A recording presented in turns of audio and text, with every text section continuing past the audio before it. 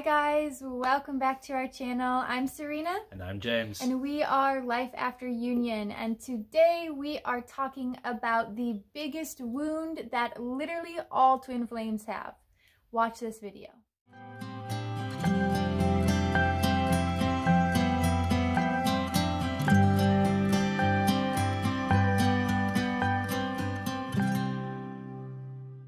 Thank you so much for being here today. We are doing another video. Today we are talking about the biggest wound that we've come across in our collective relationship and individually within ourselves.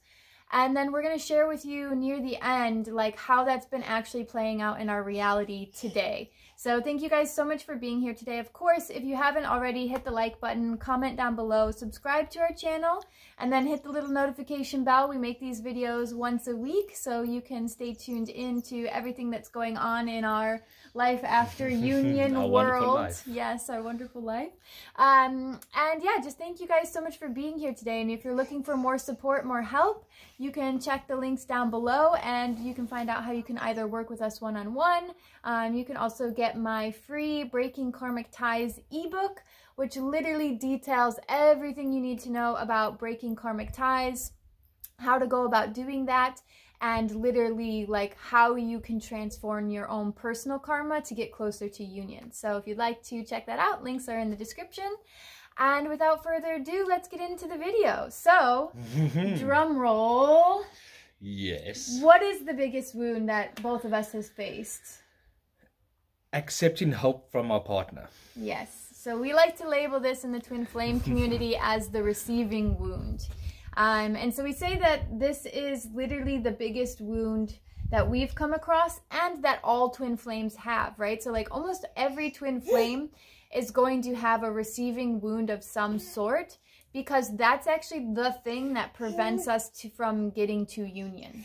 And it can be from things like believing we're not worthy of having this type of a relationship or this type of a partner, or thinking that, you know, we aren't enough just within ourselves, so we need to change some part of ourselves in order to be worthy. Like, it can come in a number of different ways, and even both of us experience it and perceive it in different ways. Yeah. But we both had to do a lot of work around this to even get to union. So what are some of the things that you dealt with prior to, like, during our separation phase?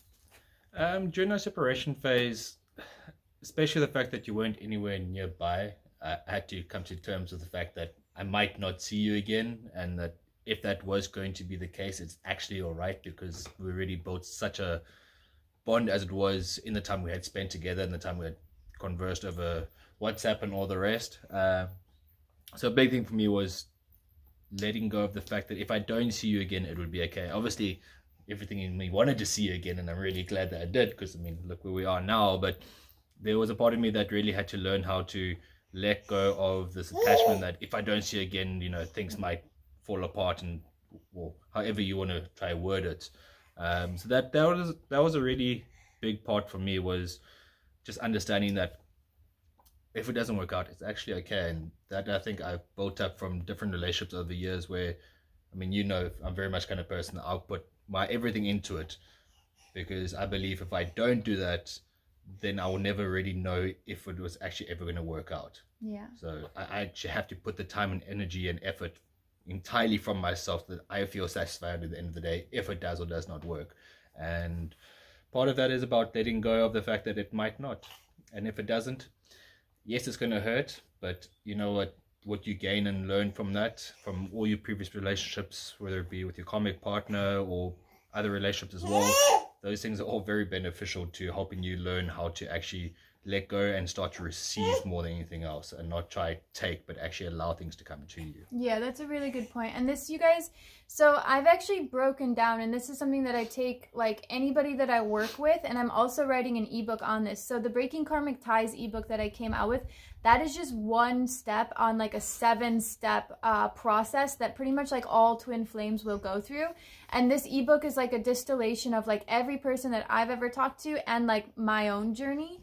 And what we've worked through, and like all these relational tools. So I am working on that. So just know that if you're interested in literally like this Path to Union book, if you sign up for the free ebook, you will instantly get an email when that comes out. So it's a mix of like channeled material, but then also like my experience and all the other twin flames that I've worked with experiences. So if you're interested in that, sign up for the free ebook and then you'll get notified when that comes out. But what you're bringing up is a really important step. It's one of the steps literally in this system, which is giving and receiving from a place of neutrality, right? And this is why I think, as you're saying, like this is part of the receiving wound, is because you had to make sure that you were okay if things didn't work out, which means you're both giving and receiving from a place of neutrality, from a place of like, I'm secure within myself. And so like, if things don't work out, then that's okay. I'm still whole, I'm still complete, and you're not expecting something, right? And I think this is where a lot of twin flames, like with the receiving wound, can get caught up, is because we give, and we give with the expectation of receiving something back. And so it's really interesting. I didn't think about this before we started talking about it, but the receiving wound can kind of go both ways. And the receiving wound can go both ways in terms of giving and receiving, right? Because giving and receiving are two different sides of the same coin, really. And a lot of people say like giving is receiving. And I find this a lot actually with Claire. Like when I'm really giving love to her from an unconditional place, it feels so good. And I'm actually receiving love. Right? Because love is essentially this force that exists everywhere all the time, right? So when we're giving love from an unconditional place, what we're really doing is just tapping into that force, tapping into that highest expression of what we can really feel as humans, right? And so, as you had said, like coming to that security within yourself, like, okay, if this doesn't happen. And I think you did a really good job of that, because I was so concerned, I think, during the separation phase, like, what if this doesn't turn into something? What if something never happens? So I think also me prompting that also helped you move to that place, but it also helped you reassure me, because you gave so much during that time. And you guys, he gave so much to me, like, even when I was in my other relationship, like, for that time that I was still with somebody else, but, like, you were there, you still were giving me that love and support, even though I was with somebody else. You guys, this is just like a fun little fact. We even scheduled a call on Christmas. Do you remember that? Yeah. And I had to ask like my other partner, like not permission, but I had to say like, hey, look, like, are you okay if I do this, if I have this call with this person? And that's just a funny aside, you know, like that you were still willing to talk to me while I was with somebody else, because that's the epitome of like giving without expecting anything in return. And like you said, like I was halfway across the world for most of our separation, and neither of us really knew, was this going to turn into anything, you know? So there was always that, like, we are just giving each other this love because it feels good, like, in the moment. And not because, like, we're expecting, you know, I'm not expecting you to come here. I wasn't expecting you to come here. So it was like this free flow of energy. And that's something you really kind of have to almost master, I think, before getting to union. You have to be, you know, really secure in yourself in that way. And I think the receiving wound shows up in a lot of different ways, you know. So for example, we'll talk about what we've been going through like right now. And as you guys, if you watch a lot of our videos, you know that like we always talk about this thing where one of us will go through something and then very shortly later, like the other person will go through it, like to a freaky similar level, you know, like to a freaky similar level. And I'm always looking out for these things. So a lot of time it's me saying like, oh, hey, like that's like what I went through, or like you're going through like what I went through. But when I gave birth, right, obviously I had, you know, like wounds and tears and soreness, and without getting too much into it, you know, just was not feeling great after giving birth. And, you know, I felt so insecure about the fact that like I couldn't do things for myself. Like I couldn't even, you know, get up in the morning and make myself toast, you know, or like my body was so drained, so exhausted. Like you made my breakfast for like the first month at least. And dinner. And well, yeah, of course, every meal, but like, you know, my breakfast is usually like, that's my thing. Yeah. And I'm usually the breakfast maker because you don't really eat breakfast very often. So True. The fact that you literally like did that for me, like, you know, really made me feel super insecure. And so that's where my receiving wound came up, because I think about my partner and I'm like, well, I love him so much and he does so much for me already. Like it's hard to receive more. But you also have to understand, like, the more you're open to receiving and the more you allow in, the more you actually get, you know? So it's kind of funny the way it works, because sometimes we think like, oh, we can't receive because then that makes us like, you know, not worthy. And a lot of times we feel guilty for receiving, like, because we're like, oh, they shouldn't be doing that for me or whatever. And then you feel guilty about it. And then you actually aren't receiving. Receiving with gratitude is actually the highest expression of all of that. But do you want to talk about what you've been going through recently? Yeah, well, just touch on your point. I mean, I know at least from my side, I don't know, you can tell me if you feel the same about this or not, but a lot of times for me, I mean, I do like receiving, but I don't like receiving from a place where I feel like it's something that I can't do in this very moment, because that's where I find, for myself at least, that's where the wound hits the hardest, because I don't want to have to rely on you to do something for me that I should be able to do for myself, but in that moment I might not be able to, like now with previously where I had my little bit of infection and I couldn't really do much. I was kind of couch bound, which was, for me, I don't like being stuck. I love relaxing and doing nothing, but I like to choose to do that. I don't like being forced to do that. I felt guilty because there were things that normally I can do for myself without having to really think about it. It's just natural things, but because I wasn't mobile, meant that I was mobile, but I was meant to be kind of staying stationary, not doing a lot, because obviously my infection. Thanks, Bubba. So it was difficult for me in that sense, that now I was in this place where I was so used to giving so much to you, and even though I receive a lot from you, this was in the space where I felt was things I necessarily shouldn't be receiving from you in that moment, because there's things that I felt I should just be able to do. So that was difficult to find that place and find that ability to receive in those moments, because hey, you're making my life very difficult. I love you. Yeah, it was a hard place to have to kind of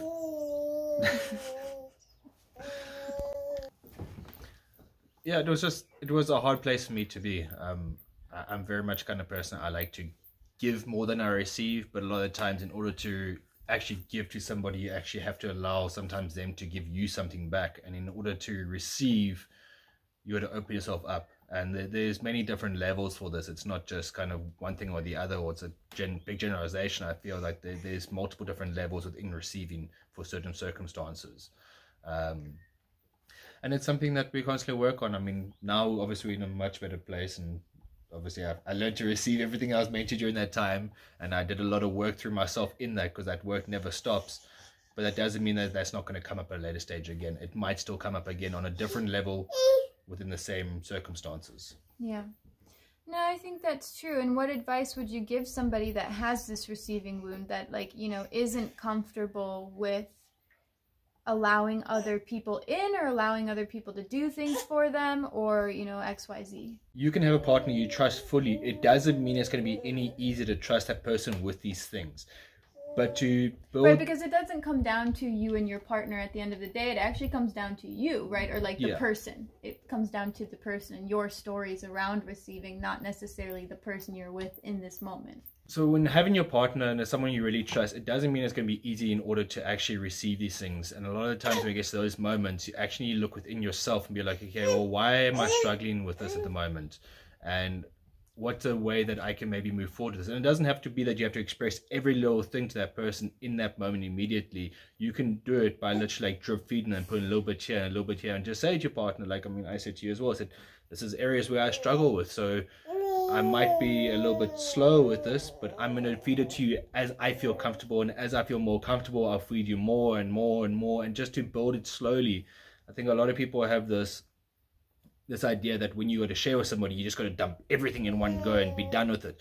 It doesn't work. Well, no, it doesn't. Sometimes it might work that way, but a lot of the times, at least for myself personally, I struggle with that. So it's, for me, I prefer to slowly kind of, like I said, drip feed it to you and little bits at a time, but make sure you're aware of, this is why I'm doing it and this is what I'm doing. Because if you don't know, then it doesn't help either. So just say, like, this is what I'm want to do right now. I don't know how it's going to come out. I don't know when it's going to come out, but this is how I'd like to process through it. and then you go like, okay, I've said my piece, now I can carry on with what I need to. So one of the things that I think is most important to focus on when you're, either in separation or even in union, when you are dealing with the receiving wound, is literally pouring that love also into yourself, right?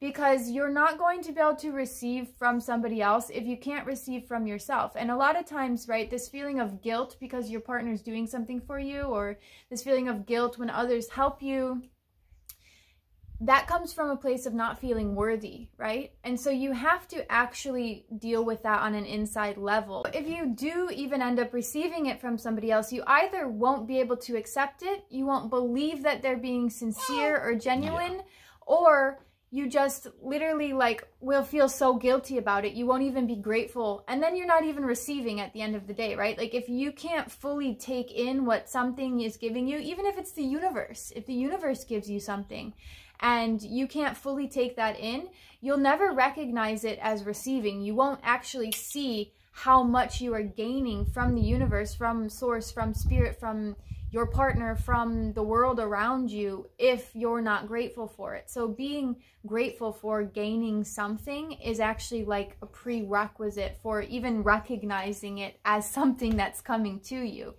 So I think that's really, really important too, is one, giving that to yourself first, and then two, being a little bit more grateful for the things that are coming your way. Even if you can't see in the moment, like, why this is benefiting you, you can still be grateful for something. And then you might see why it's coming to you, so that element of gratitude, I think, is really important. And we have both struggled with this, where one or the other person does something for us and we actually feel guilty. Which is so silly as well. It's super silly. But then it also, what we have found is it makes the other person actually not want to give to you that much, right? Because especially in the twin flame dynamic, we're mirrors to each other, right? So if I'm feeling unworthy and I ask you to do something to me, you will actually roll your eyes, or you'll make a face, or you'll be like, ugh, and he'll reflect back to me my own unworthiness. And the same is true for you. When you ask me to do something, but with like a slight air of guilt, or like, I'm feeling bad about this, I'll be like, man, he's so inconveniencing me right now, or I'll feel some type of way about it that I actually don't feel, just because he's already feeling scared to ask me about it, or he's already feeling guilty about receiving it. But it's like one of those things when we sat down about your infection, right? And I sat down and I said, look, you could do all of these things for yourself, but it would probably further injure you or make you feel worse, right? So it's not, receiving is not about, can I do this, can I not do this for myself, right? Receiving is about, do I want to, right? And when you have a partner, part of that point of having a partner is literally to make your life easier, right? So if we aren't willing to give to each other in that way, then what is absolutely the point? Then we're just literally reliving single alone life all over again, right? And that's a programming I've had that's been coming up for me really strongly lately, is like this feeling of James is never there when I need him. That's been coming up for me really strong, and we've spoken about it like multiple times.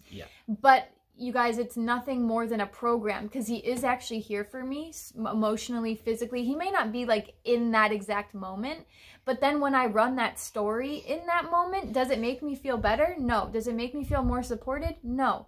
So we have to check where our receiving stories are too. Like, what stories do we have around receiving? They're never there for me when I need. And these are all coming from childhood, right? So like, this person's never there for me when I need them. That's a parent wound for sure. Like, my parent wasn't there when I needed them. I'm not worthy unless I do X, Y, Z. I have this a lot. So when I was a kid, my parents gave me more love when I was sick or not doing well. So now I feel great receiving, like if I'm laid out on the couch, I feel great receiving. I'm like, yes, do this for me, do that for me, like whatever it is, because that's when my parents gave me more love. But if it's just like a day-to-day basis and I'm doing fine and I'm doing great, then I don't want to receive anything from anybody, because I was never taught how to do that. So you have to look at your childhood and look at your programming and look at where these wounds are coming from and where they originated, and then that will give you a good clue to where you feel comfortable receiving from others and where you don't, and where your edge of expansion is in that space. Anything else to say? I think ultimately just try be open as much as you can and allow it to come in at the pace that it comes. It sometimes might feel too fast, but that's also okay, because it's never going to be always exactly as you want when you want it. But you just need to be open to understanding that when it does come in, it's your choice whether you want to receive it or not. And to receive it is not a difficult thing to actually do. It's just a difficult thing sometimes to overcome. Yeah. Thank you guys so much for watching. If you have any comments, put them down below. Any questions, put them down below. Again, if you'd like to work with us one-on-one, you can check the links in the description. We look forward to seeing you in the next video. Thank you so much for being here today. Big love. Bye. Bye.